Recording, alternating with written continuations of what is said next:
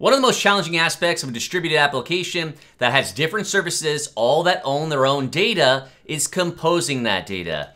So we're looking at just a sample of Amazon here. Let's say, well, we have the name of the product, kind of the description, the details of it. Maybe that's owned by one service. We have the price, which is probably owned by something completely separate. We have a whole rating and review system that's owned probably in its own separate service.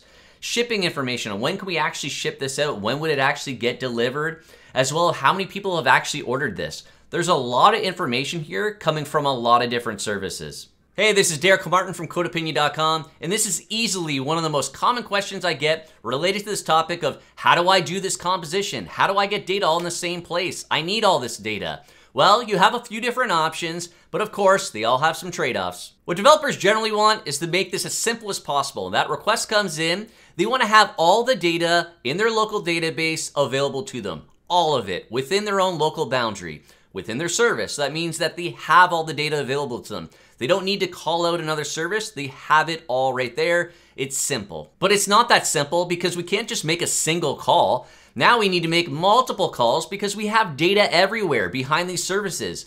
We need to call the catalog service to get the name and the description, sales to get the pricing information, reviews to get the total number of reviews and the rating, shipping information to see whether we can actually ship this and when it might be delivered. We have to get this data from everywhere and do this composition. There's got to be a different way to do this, and there is, but before I get to it, I'd like to thank Kurrent for sponsoring this video. Kurrent's an event-native data platform that feeds real-time, business-critical data with historical context and fine-grained streams from origination to destination, enhancing data analytics and AI outcomes. For more on Kurrent, check out the link in the description.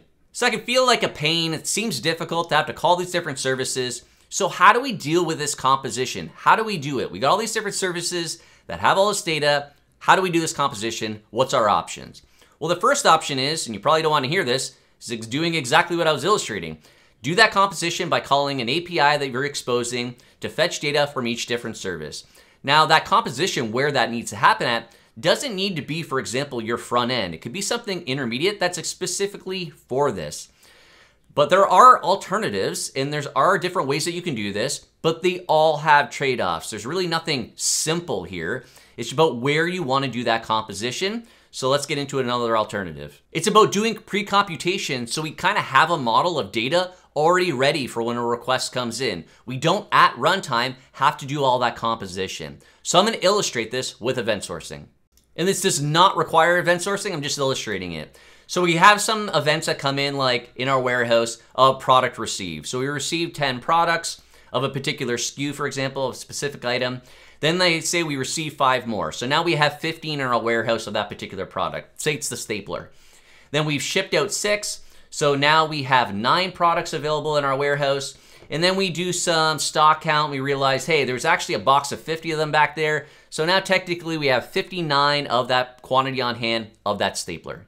Now again, you do not need event sourcing, but I'm just trying to illustrate that if you use events and a series of events, you can transform that into current state, into kind of a shape that's useful to you. So for our shape of data, maybe in my case, I just care about the quantity on hand. So as events start occurring, well, we started with 0, but then we had 10 items were received, so we can update our current state to 10. We had more product received, I can update it to 15. We had some shipped out, I'm reducing it now to 9. We did that inventory adjustment. Now we magically found 50, so I can update my current state to 59. But that's the shape I care about. So I'm doing this computation, pre-computation, as events occur to record current state. So that means that when we need to do composition, we don't need to hit our event store and look at all those events at runtime to figure out the shape of data, say the quantity on hand. We don't have to figure it out at runtime, like I was illustrating earlier. But because we've already done all that computation, that pre-computation, and set our read model current state kind of in the shape of the data that we need, for example, just the quantity on hand, I can go get that. I've already figured out what it is as the events occurred. So what I'm trying to illustrate is that you're using events as a means to notify other parts of your system that something occurred. And that something occurred that maybe they need to update their data that they have about, for example, the quantity on hand or whether something can be shipped, etc. So you have all that data that you were trying to get in the first place in some consolidated spot, you have all the data that you need in some uniform way that's meaningful to you, that you can do that composition in kind of a simpler way. So let's say we have new product that was received within our warehouse for that stapler. Well, we can be publishing an event to a topic on our message broker. That product was received. Our catalog service could then be a consumer listening for that event, consuming it. So what it does is it reaches out to its database and it has, say using a document store, it has the data related to the price, the name from various services. One of them being it cares about is the availability from the warehouse. So to see that we receive so much product, maybe it can make a determination at that point based on the data in the event to realize, okay, we can now change this to high, our availability. And then that way in our UI, we can use that some meaningful way to say, yes, we can ship that out to you tomorrow, whatever the case may be. But you're making a decision based off that. But that data is kind of, again, you're changing the shape of the data.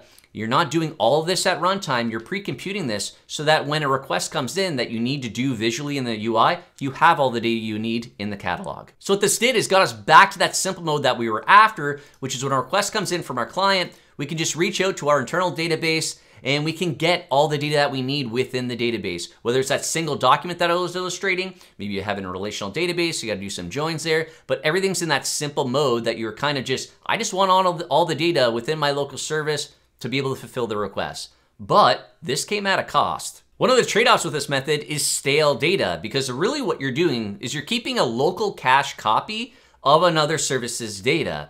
And it could be stale, more stale or longer than if you just were to call every service, do that composition. By the time you do that composition and return it back to the client, yes, it could already be stale.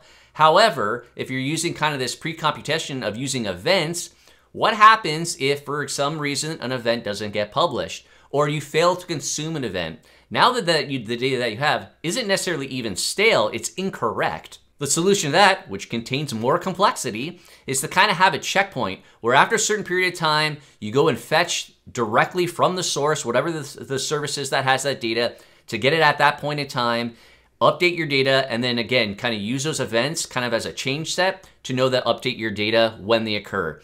But then periodically, you still have to go do this because you're really never fully sure, does my service actually have the latest, most correct data? But as with all things, it's not one or the other. It's not like you have to do everything this way or do no composition at runtime. You can use which mode suits you best. For me, in my experience, when you have volatile data related to kind of transactional information, like for example, receiving a product, that might not be the greatest place.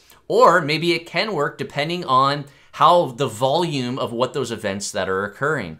So it's not that you just have to pick, okay, I'm gonna do this composition, pre-computation ahead of time, always for everything, every part of my system, and I don't wanna do any runtime composition. No, it doesn't need to be that way. What I find is that pre-computation stuff really helps if the data, one, isn't volatile, doesn't really change that often, or two, you're kind of at the life cycle, the end of life cycle of some type of data where you really want to use it and build all this data for more reporting purposes where you know, okay, this particular thing, it's not going to change at this point or very unlikely to change at this point. So I know that I can publish an event that some other consumer can then use kind of as it's a finalized state. It really depends on your context. Imagine that. So whether you do that computation at runtime, hitting different services, or whether you're using events or a combination of the two, realize that you still have all this coupling there because you have to do that composition. Of course, get in the comments and let me know how you're dealing with this, kind of what your solution has been, what platform that you're using. Get in the comments because this is probably one of the most common questions I get related to when data is in different services is how to deal with composition. So get in the comments and let me know what you're doing. And thank you to everybody that supports my channel and that's joined my channel. Links in the description on how you can join if you want to support my channel and also get access to a private Discord server where you can ask questions, talk about topics like this. Links in the description on how to join. If you have any other thoughts or questions, make sure to leave a comment. Please give it a thumbs up if you enjoyed this video, and please subscribe for more videos on software architecture and design. Thanks.